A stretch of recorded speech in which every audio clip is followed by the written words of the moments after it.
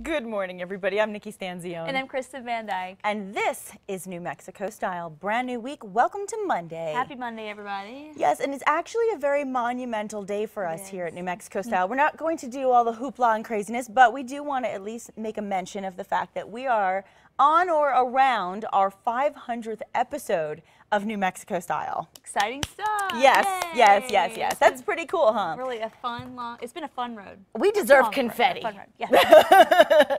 No, seriously, I mean, it's amazing. You think about a lot of TV shows and, if they make it past the 13 episode in a season or, for sitcoms and things of that nature.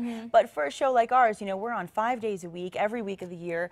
And, year after year, we continue to get so much support from all of our sponsors, our guests, and of course, our viewers. So we thank you. We thank you, and we hope to have at least 500 more. So thank you so much for that. It's been ongoing. Yes. Now, forget 500. How about thousands of people, including Kristen, hit the road this weekend for the Duke City Marathon. Oh, yeah. It was a fun weekend. Here's some video of it. Top honors went to Solomon Candy, who won the full marathon, and Muhammad Fidel won the half marathon. Well, how did your relay do? I was on a relay team. I didn't do the marathon or anything like that, but we, a group of 5 of us, that's how the relay works, we all together do a complete marathon. Right. We finished somewhere in the middle of the co-ed. We were flash wham. That lady walks like me. Yeah, we were, I was a lot slower this year. You were? I was 6 minutes slower than last year. 6 whole minutes for my 4.8 miles I ran. Well, first of all, you did like a 900-hour week the week before with Balloon Fiesta. And so I haven't been running. That was the thing. I hadn't been running. Yeah. And I was like, well, and here's the other thing too. When I had to hand off my baton, I forgot where it was. I still thought I had a long time to go. I'd wait to turn up the heat, I was like la-di-da, la-di-da. And then that last mile, I always kick it up and go really fast. So I'll make up my time there. Well, I came around the corner. It was the time to hand thing. I was like, oh no. I was like, I never got to the miserable point. You got to get to the miserable point. Yeah, you do. I never got to the miserable point. Because it remotivates you. Yeah, so the rest of the team pulled through and got the times up. Well, good for you for at least doing it. They did come on the show and give us T-shirts, and I had to go to the supermarket yesterday to do some food shopping, and everyone was asking how I did in the marathon because I was wearing the shirt, and I was like, do I tell the truth or don't I tell the truth? So I was like, oh, I have friends that were in it. I didn't do it. And they're like, you should have lied because that's pretty cool. I was like, yeah. Nikki, have you even run in the shirt? I don't run much. First of all, my leg is still killing me from when I fell on my platform heel. So running is out of the question. Meanwhile, got to rest that. Meanwhile, I'm very proud of you. Congratulations for, even if it is a little shorter, it's okay. Did Matt do it? No, we had a group from KRQE and some other people do it, some of the producers, photographers, so it was a fun group. Well, so hopefully he's nice and relaxed this morning. He didn't have to do a crazy marathon yesterday. Let's check in with KRQE News 13 and anchor Matt Mauro with this morning's headlines. Hi, Matt. Hey, ladies, and hey, Kristen, here's the good news is that you have 364 days to get ready for next year. Very good point. Very good point. All right, at 8:03 in the news this morning, tens of thousands of people here in New Mexico will be looking for new doctors in the next few weeks, all because 2 healthcare companies cannot play nice. Loveless and ABQ Health Partners could not come up with a new contract earlier this year. So as a result, starting November 8th, Loveless Insurance will stop covering visits to doctors in the ABQ Health Partners system. Well, yesterday, both sides took out full-page ads in the Albuquerque Journal. You may have seen them explaining their sides of the story.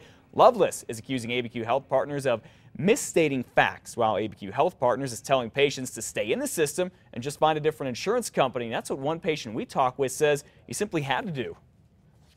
For the medications and stuff I need to find doctors and stuff like that who will do that, is you have to jump through hoops to do it, and I'm not willing to do that anymore. I'm going to switch and keep my Albuquerque Health Partners doctors is what I want to do. Well, this story goes well beyond newspaper ads. Loveless is now suing ABQ Health Partners, saying it's been telling patients to leave Loveless, and Loveless says that's simply against the law. As many as 115,000 people with Loveless's insurance could be affected by all of this. We'll let you know how it ends up. Well, everybody knows the economy isn't necessarily booming right now, but one of the ways Governor Susana Martinez wants to fix this is to have students go to college here in New Mexico and stay here and work. And News 13's David Romero found one of these students at UNM. It's something Tassandre White has wanted for a long time. My dad kind of prompted me to do hygiene because my mom is a hygienist, and so that's what made me want to do hygiene. And on top of it, it's such a great field. Finishing her senior year in the UNM dentistry program, White says she didn't have to look much further than her mom for the inspiration. Having her also tell me stuff from her history and just being a hygienist working clinically, she said it's very different, you know, working in here and then when you go to the real world. And then when she started in the program, she got very enthusiastic. And when she started college, she took it very serious, and she seems to really enjoy it. Cherie White has been at it now for 25 years. She also says it was important for her to maintain her career here in her home state, something the governor has also touted in at least 2 economic summit meetings in the last few weeks. You're doing great, thank you. She's very excited that she's like, hey Mom, we can do some community programs together. And so, you know, as I get a little older and probably want to slow down and retire, I probably will continue to try to maintain my licensing so I can participate with her on some of those things, and we're looking forward to that. New Mexico has a lot of wonderful things here, like a lot of areas that do need help and do need dental. So it's kind of nice because the growth, there's so much more growth within the field. And our program has a master's program, so it allows you to go further beyond just being a clinical hygienist. You can work, you know, as an instructor and in public health, and New Mexico is a perfect place to work for hygiene. Not just making a difference for patients, but hopefully making a difference in the state. That was News 13's David Romero, and UNM's dentistry department is celebrating its 50th anniversary this weekend and says, in fact, most of the people who graduate from it do end up working here in New Mexico. Well, tonight is the third and final debate between President Obama and Mitt Romney. It's the final face-off, so to speak, and it could have a very big effect on this year's election. They're both in Boca Raton, Florida, and this time they're going to focus on foreign policy. You can bet that Libya and Iran will both be hot topics. In fact, you can watch that debate tonight on KRQE. It starts at 7 o'clock. Back here in New Mexico, who stole a state Senate candidate's campaign signs? That's what one person's campaign is going to try to find out later today. Let's take a look at this surveillance video we got a hold of. It shows someone stealing Lisa Taraco's campaign signs in a neighborhood across from Tanawan in Northeast Heights. You can see the 2 men. There they are. They're the 2 white things. Toward the right of the screen, they're walking, stealing signs. Then they get in this car and drive off.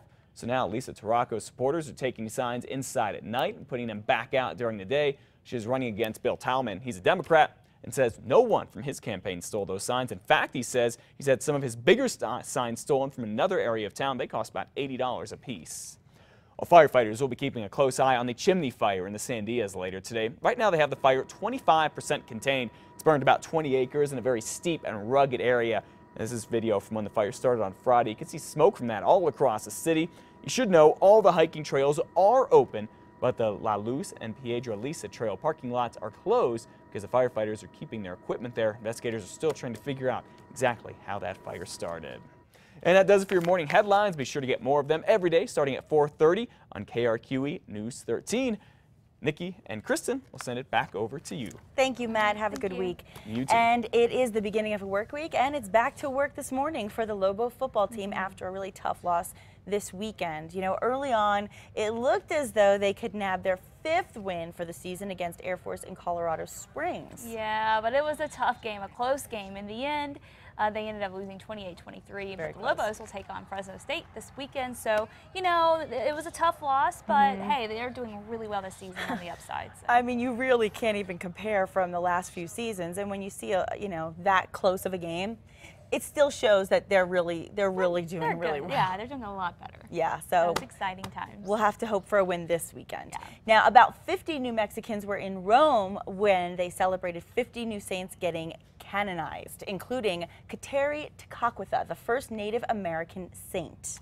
The Archbishop of Santa Fe, Michael Sheehan, is also led the trip. Kateri Tekakwitha was born into this New York State. Kateri Tekakwitha was one of 7 people named saints at the Vatican this weekend.